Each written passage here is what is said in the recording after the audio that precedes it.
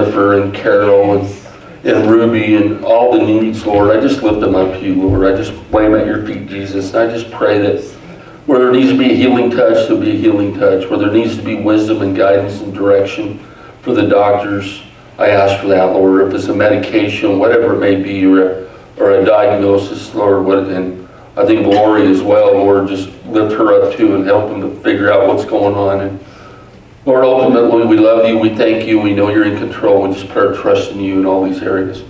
And Father, I thank you that for each individual person here tonight, I just pray that you'll bless this time we have together, Lord.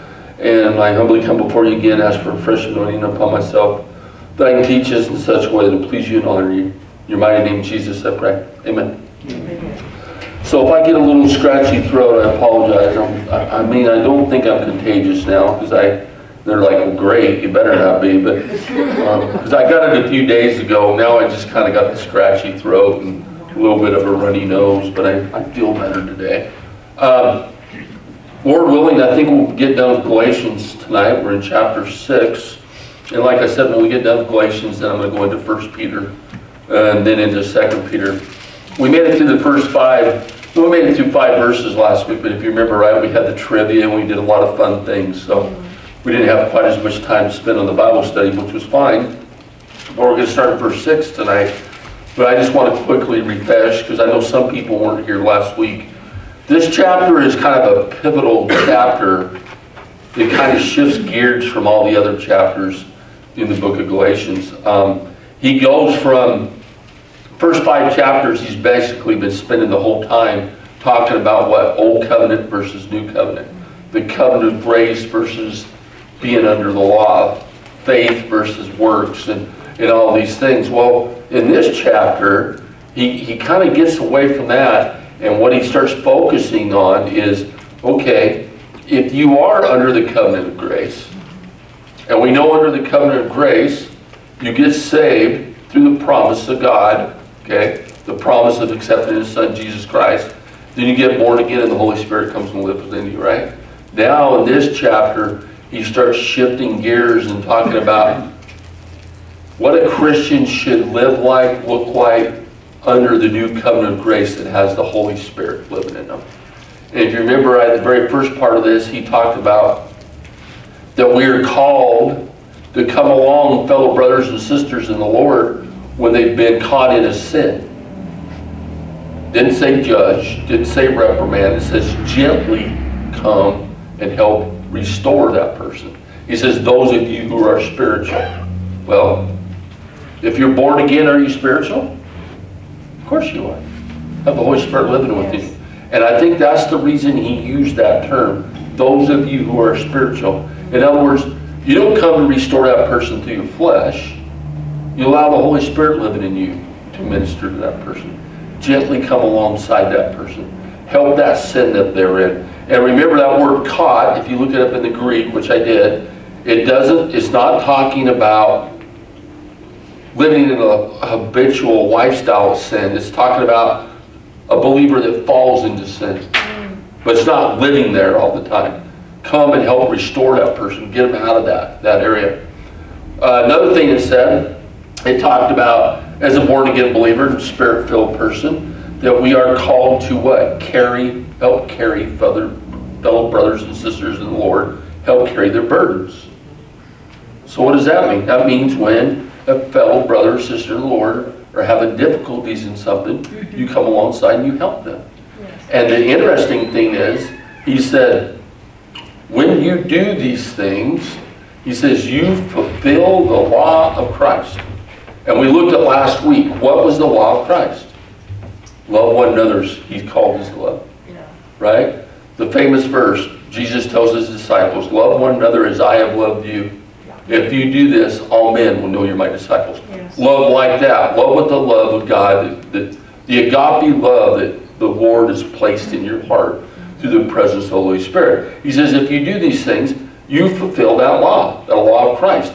To love. Well, it's not a coincidence that he says you fulfill the law of Christ. Because remember what the debate that was going on here. It was covenant of grace versus what? The law. And he's telling these legalists that if you want to fulfill a law, fulfill this law. Fulfill the law of Christ through the presence of the Holy Spirit under the new covenant. Don't try to fulfill the old Mosaic law. Fulfill this law. So he talked about that. And I think that kind of gets us caught up. Well, there was one more thing. He talked about carrying each other's load or burden, and then he turns around and says, but you should carry your own load. And we thought, well, so which is it? Are we to help each other's burdens, or well, both? Both. When a fellow brother, sister, and the Lord's having trouble, you help them. But you are also called to what?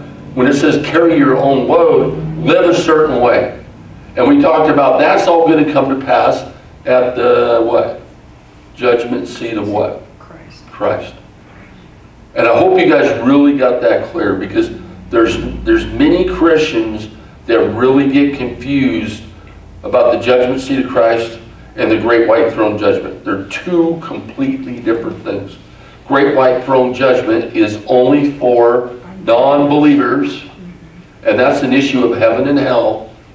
But the judgment seat of Christ is only for believers, has nothing to do with heaven and hell, has everything to do with what you earned in the body after you were saved. It has to do with rewards and loss, because we can't earn our salvation. That's a gift through the promise of God by accepting Jesus Christ. So that's what he was talking about when he said we should carry your own load. And I think that gets us caught up tonight. Is there any questions or comments before I start tonight? No? Okay. Then he goes on. We talk about carrying this load. Carry your own load, but help each other carry burdens. Help fellow brothers and sisters in the Lord when they get caught up in a sin. And then he goes on, verse 6, he says, anyone who receives instruction in the Word must share all good things with his instructor. So what's that talking about? Who's the instructor? Am I an instructor? Yeah, it's talking about pastors. Talk about teachers. And what he's saying, just like you help fellow brothers and sisters in the Lord carry their burden, you know, it can be a monetary thing. That's part of what it's talking about. But it's also talking about encouragement, respect, helping the leader carry, fellowship, partnership. You know, you guys don't have a clue how much it means to a pastor to get positive feedback, to help with that burden that he has. Because we get up there every Sunday or here every Wednesday, and we do our very best, and we're praying and we're hoping that we're touching and encouraging the hearts of people. And this is what it's saying. You're supposed to share all good things with this instructor. Well, what are some of the good things? If you got blessed, let him know. If you think it's a good sermon, let him know. No, if you don't think it's a good sermon, don't lie. But if you think it's a good sermon, let him know. If you got blessed by that sermon, let him know. Encourage him. When I was over at my old church, every single Sunday, I'd go up and talk to the pastor and try to encourage him and lift him up. Because I know what it's like up there. And it just kind of drains you sometimes because you put so much into it. This is what it's talking about. Share the good things with your instructor. Just like you share with the other members of the body of Christ. And it also, of course, can be talking about monetary things. It talks about this in 1 Corinthians chapter 9, verses 9 through 12. It says, for it is written in the law of Moses, do not muzzle an ox while it's treading out the grain. Is it about oxen that God is concerned? In other words, he said, what that means is the oxen should be able to eat. He's doing the work, he should be able to eat. But he says, is that really talking about oxen? He says, surely he says this for us, doesn't he? Yes, this was written for us, because when the plowman plows and the thresher threshes, they ought to do so in the hope of, what's that say? Sharing in the harvest. In other words, if they're doing the work and they're doing these things, they ought to be able to expect to get something back from it. If we have sown spiritual seed among you, let's talk about pastors, teachers, preachers, is it too much if we reap a material harvest from you? So yeah, it can be, excuse me, a material thing, a monetary thing, but, oh, here we go. But more importantly, I believe it's this encouraging and come alongside and fellowshipping with them and doing these things. I have a coughing fit, I can tell. Do you need a cough drop? I got a... You got a cinnamon. Yeah, I got a cinnamon. I might have to switch here in a minute. It's like the more I talk. Okay. So, verse 7. He goes on to say, so he's talking about this sharing with instructors, sharing with others, helping carry each other's burdens. He goes on to say, verse 7, do not be deceived. God cannot be mocked. A man reaps what he sows. So in other words, if you have the money and you can, share it. If you got talents and time, share it. Not trying to earn anything, but motivated by what? The love of Christ that's in you, directed by the Holy Spirit. That's what this whole section is about. It's about the Holy Spirit within you, that these things should start happening in your life. And I know you guys have had this happen. Have you ever felt compelled to come alongside and bless a fellow brother or sister in the Lord? And you don't quite understand where that comes from. That's that Holy Spirit living in you. He says, a man reaps what he sows. Well, it goes on to say, gives more direction by this reaping what he sows. It says in verse 8, the one who sows to please his sinful nature, from that nature will reap destruction. The one who sows to please the Spirit, from the Spirit will reap eternal life. So, if you say you're a believer, and you're continually, now this is the difference between when it said, come alongside a fellow brother in the Lord and help restore them when they're caught in sin. This is the difference. If you are continually reaping in your sinful nature, what is the warning there? You'll reap destruction. What's the destruction it's talking about? Christians don't like hearing this, but guys, we are called to live a certain way. And there is warnings all over in the Bible that says if we don't, you could end up in the lake of fire. There's many verses that say idolaters, all these things. It goes through this list. He says those who live like that, doesn't say might not, it says will not inherit the kingdom of God. That's not about believers. Now, once again, there's a difference between falling in sin, falling in temptation, having a good heart about it, repenting, turning to God, than doing what this is saying, and you're sowing in to please your sinful nature all the time in a habitual lifestyle with no repentance. But he says, if you sow to please the Spirit, the interesting thing there says, what is the eternal life? Who's it come from? From the Spirit will reap eternal life. Who's the one that does the work in your sanctification? I think Bruce taught on this. He spent 3 weeks teaching on this, I believe. He taught about sanctification. Who does the sanctification in your life? It's God, right? But it's through the presence of what? The Holy Spirit. That's that born again. He says, if you sow continually to please the Spirit, the Holy Spirit, from the Spirit, because of the work the Spirit does in your life, you will reap eternal life. You ever heard, I'm sure you guys have heard this story. I thought this was I didn't come up with it, but I've heard other pastors use this, and I always like this analogy. When a person gets saved, there's 2 dogs living in you. Yeah. There's the sinful bad dog, right? And then there's the good moral dog that wants to live for God. Whichever one you feed the most is going to take over. Yeah. That's just the way it works. If you continually are filling your eyes with things that you shouldn't and doing these things, it's going to start getting to the point that it's feeding your sinful nature. See? But if you continually listen to the Spirit and walk in the Spirit, then you got a promise right here from God that the Spirit will reap eternal life for you. Amen? It talks about this as well in 2 Corinthians chapter 9, verses 6 through 11. It says, remember this, whoever sows sparingly will also reap sparingly, and whoever sows generously will also reap generously. So let me ask you a question. If you want more and more of God's blessings in your life, according to that verse I just read, what do you got to do more? Put Christ in your life. You want to sow more and more and more. Some Christians miss this. You know who God really, really wants to bless? There's people that want to sow. People that want to help. People that want to do things for other people. That's who God continuously blesses. Because you got to understand, yeah, He blesses us, but He blesses us and overflows us so we can bless others.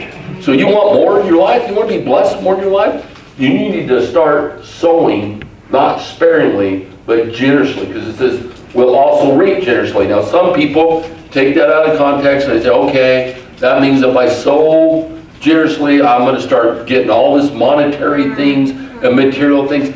It can be, but so many times it's talking about spiritual blessings. Talking about a closer walk with God. It's talking about feeling more of His presence. I would say 99% of the time, that's the blessing you receive. It said each man should give what he has decided in his heart to give, not reluctantly or under compulsion, for God loves a cheerful giver. That gets back to the thing that we talked about in the Word of God. If you really dissect it, it's not even enough to do a good thing. You got to do a good thing for the right reason. What's your heart? What's your motive?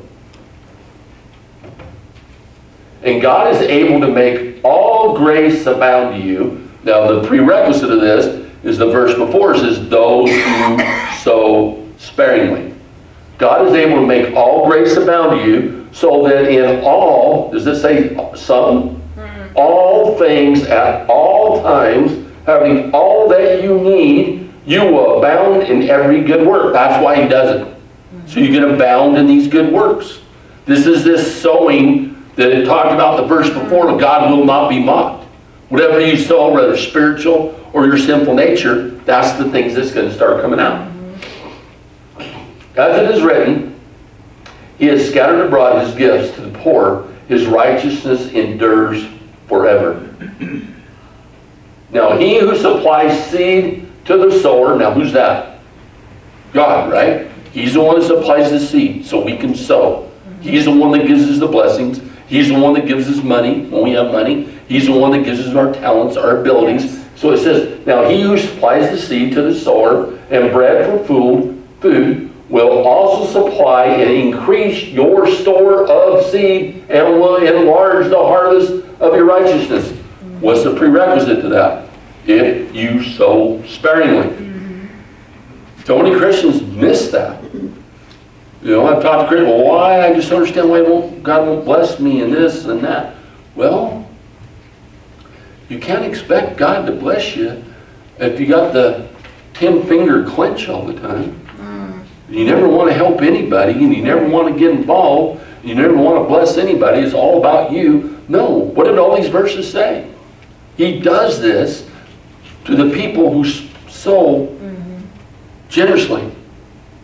So you can even do more for others. Amen? You will be made rich in every way. But once again, what was the prerequisite? Those who sow generously. You will be made rich in every way so that you can be generous on every occasion.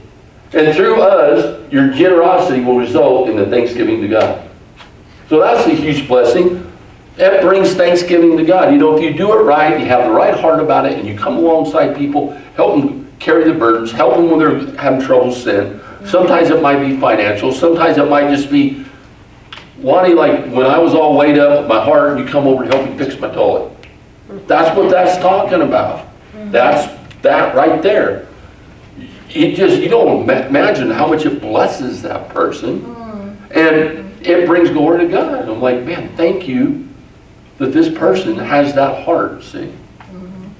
And he's saying, okay, legalists, you want to follow all these laws, this is the law you need to start fulfilling.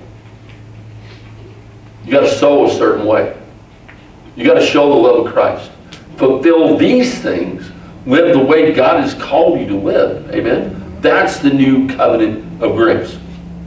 Once again, a little different than we were talking about last week. Don't get confused. New Testament, Old Testament. We're talking about New Covenant, Old Covenant, okay? Tony, Yeah. maybe some of you are in this situation. There was a lady and her husband was a big-time preacher, and they called him all over the country to speak, you know. And she was left at home, so she studied the scripture, you know, and it went on for years, you know. And so she's always home, and you know, he was a big-time preacher, and she made all these studies. Well, how come, Lord, you know? And then the Lord called her to be a lady speaker. Mm-hmm. And so then the Lord called her to go around. Well, all those years she's been studying, she already studied ahead. She didn't have time. Right. And so then the Lord blessed her, you know. Right. So we may think, well, God hasn't done anything for me. He's preparing you. Yeah, and you know what exactly fits into what Pastor Mac's talking about is this very next verse, verse 9. It says, let us not become weary in doing good, for at the proper time. When's the proper time? When God decides. When that harvest is going to come to pass. You will reap a harvest if we do not give up. Just like his example there. She did all this studying, and then when God was ready to have her do it, then she started reaping the harvest and started teaching.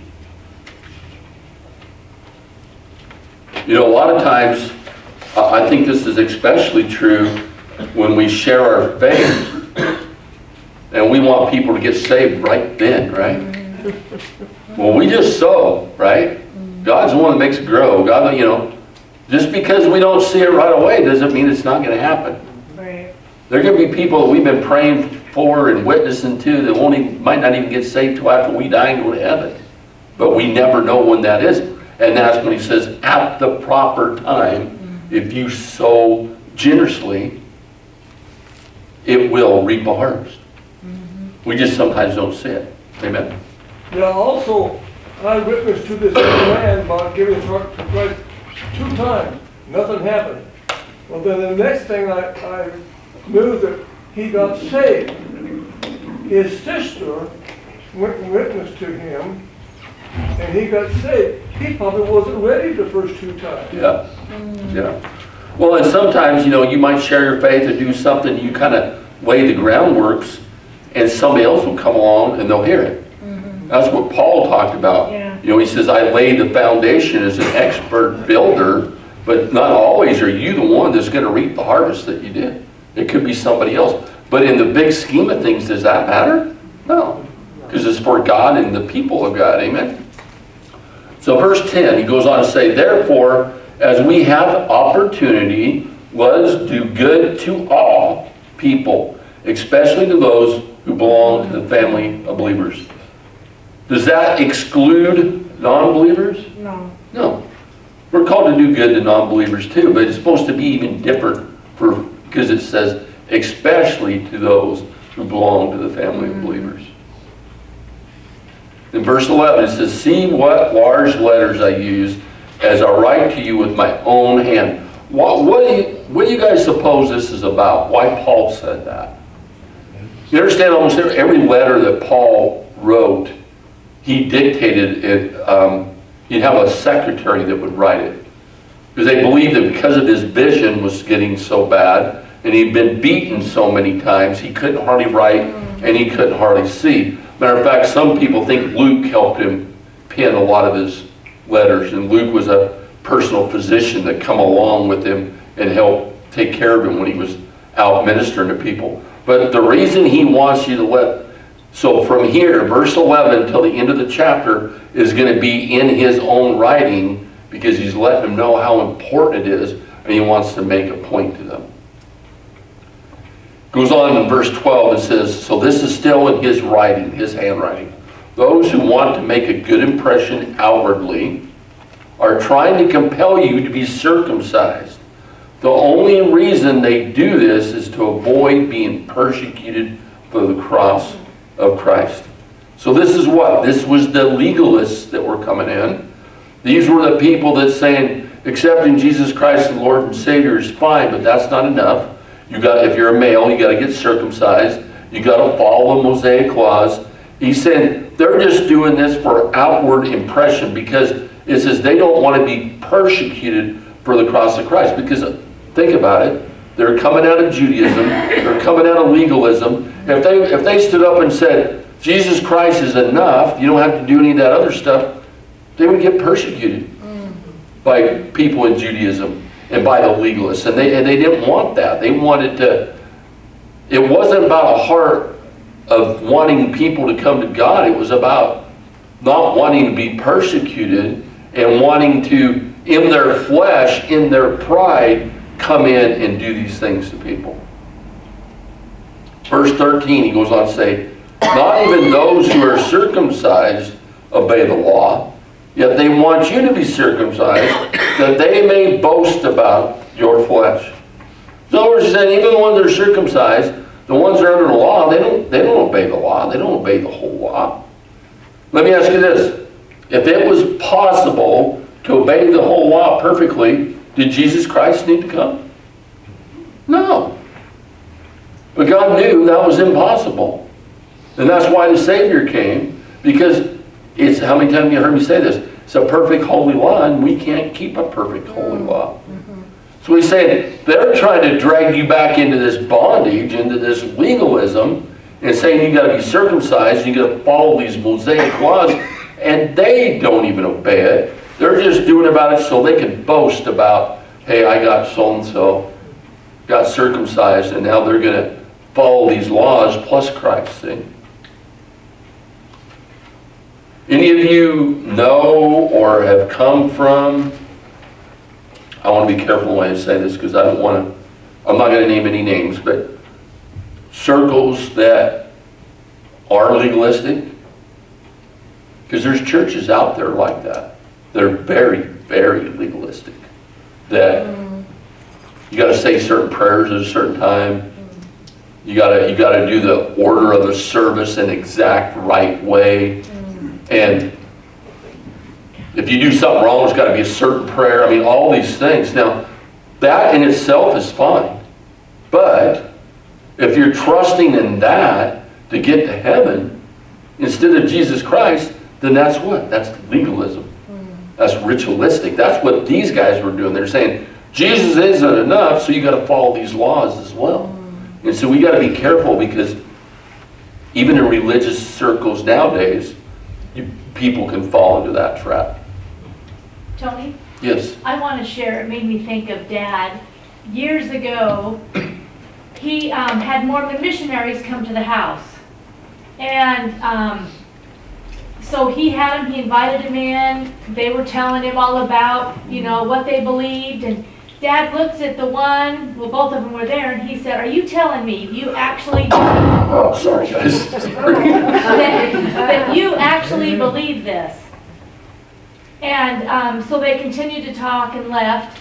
And a year or two later, Dad was working at the mill, and he called the house. Dad wasn't there. And he wanted to talk to Dad, and he said, I want him to know the impact he had on me. I've left the church. And he wanted Mac to know the things that he talked to him about, that he told him. This was a couple years later. He said, I've left the church, and I wanted him to know. Those who sow generously. Yes. See, that's what it's talking about right there. Yeah. Amen. That's cool. Well, there are those who follow dietary laws. Yeah. You know. Cleansing laws. Right. All kinds of stuff out And there are people who follow Jewish dietary laws still today. And if you want to do that, if you want to do that stuff under the Lord, because you love God and you want to do that, and you want to be faithful to God and do some of that stuff, that's fine. But if you're doing that because you're trying to earn your way to heaven, that's not good. That's what this is. It's legalism. You got to trust in the work of the cross, period. Nothing else. It's about Jesus, not about us. We can't earn it. We're not good enough for it. Then he says something precious in verse 14. I'm going to go ahead and try to finish up tonight. I think we will.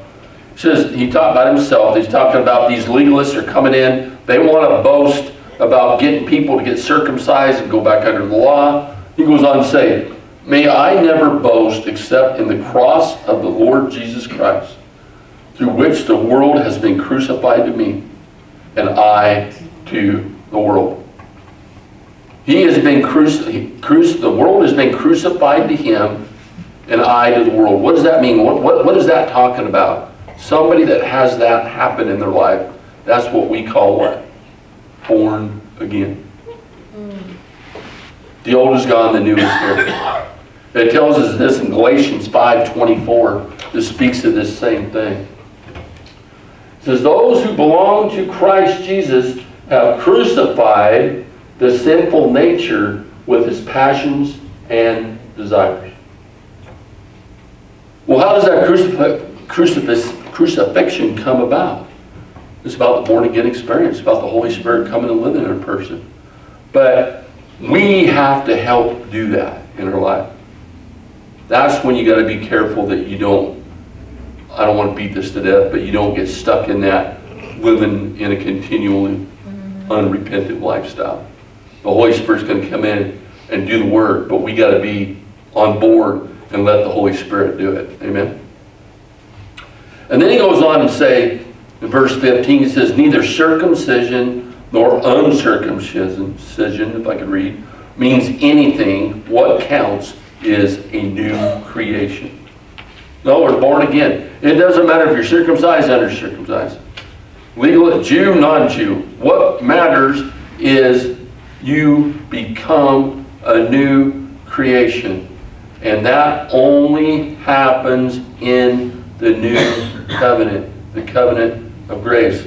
I know I've said this multiple times, but somebody who's wanting to go to heaven under a legalistic system and is completely relying on tradition and things, there is no possibility for them to become a new creation. Because only under the covenant of grace and accepting Jesus Christ and being born again when the Holy Spirit comes and lives within you, do you become a new creation. The old covenant had no power to do that. You can't live under the old covenant if you're living in the new covenant. Right. And that's what they were trying to do. They were trying to take the new covenant and the old covenant and merge it. And Paul's like, no, you can't do that. You gotta live completely under one or the other. You want to live under the law, guess what? You got to keep all the law. You want to earn your way to heaven, you got to do it all the way. You can't say, well, I'll accept Christ and I'll follow some of these laws, but when I mess up, Christ, no. It's not the way it works. You either completely believe in Jesus and get into heaven through Jesus Christ and the promise of God, or you live under the law and try to earn your way to heaven. It's your choice. But before we get too hard on them, there is still religious circles nowadays that try to do that. We can call the Old Testament, New Testament. It's the Old Covenant and the New Covenant. Yeah. So let's see, verse 16, it says, peace and mercy to all who follow this rule, even to the Israel of God. Follow what rule? That they don't boast except for in Jesus Christ, that you become a new creation in Christ, that you live according to the Spirit, everything it's talking about, let the Spirit lead you, doing good deeds motivated by God's love, and fulfilling the law of Christ. And he says, even to the Israel of God. What is he talking about there, do you think, when he says the Israel of God? That's talking about real believers. That's talking about descendants of Abraham, not according to the bloodline, but according to the promise and faith. That's the real Israel. You know, if you want to study out like Revelation and some of the prophecy, Isaiah talks about some of it. In the end times, there's gonna be a remnant of Jews that come to the saving faith of Jesus Christ and accept Him as Savior. The true Israel that he's talking about is all believers that trust in Jesus Christ for their salvation. That's the true Israel. Then he goes on, verse 17, 2 more verses and we'll be done. Finally, let no one cause me trouble, for I bear on my body the marks of Jesus. Now, I thought about looking up a bunch of scripture and looking at all the things, but we could spend 30 minutes on that. But just understand, if you go through all the different epistles and different things, he was beat, he was stoned, he was whipped, he was shipwrecked, he was bitten by poisonous snakes. I mean, he got the tar beat out of him all the time for sharing the gospel message. So that's the marks of Jesus he's talking about. And then the last verse, it says, the grace of our Lord Jesus Christ be with your spirit, brothers. Amen. I love that. That's precious. The grace of the Lord Jesus Christ be with your spirit. That's not talking about the Holy Spirit. Your spirit. The part that we fight against all the time. That's what he's talking about there. Well, that finishes up Galatians. Is there any comments or questions for tonight before I pray? Let you guys leave. Hopefully you enjoyed it. I thought this was a pretty cool study. Because, just really quick, I want to say this one more time. We got to be careful that we don't fall in legalism. Right. And that means when we sin and we blow it, we simply repent and turn to God and understand that's enough. And he's faithful and just to forgive you because of the work of the cross. And it says he will cleanse you from all unrighteousness. We don't try to earn anything. We don't try to make it up. We don't try to do any of that stuff. Because if we do any of that, we start doing what? Jesus plus something. Okay? And that's what legalists do. So before you just say, oh, I never do it, think about it. Because we're all gonna sin again. It's gonna happen. And then are you going to trust in the work of the cross and repent and turn into God? Or are you going to try to do something to make it up? See, that's what we got to guard against. Go ahead and pray. If there's no comments, I'll go ahead and pray and let you leave. Okay. Father, we thank you for this time we had together, Lord. Lord, I just thank you for these precious words. And Holy Spirit, I just pray that you'll just explode these truths into our hearts. And I thank you for that. And once again, Lord, I just pray for protection and leading and guiding for each individual person here.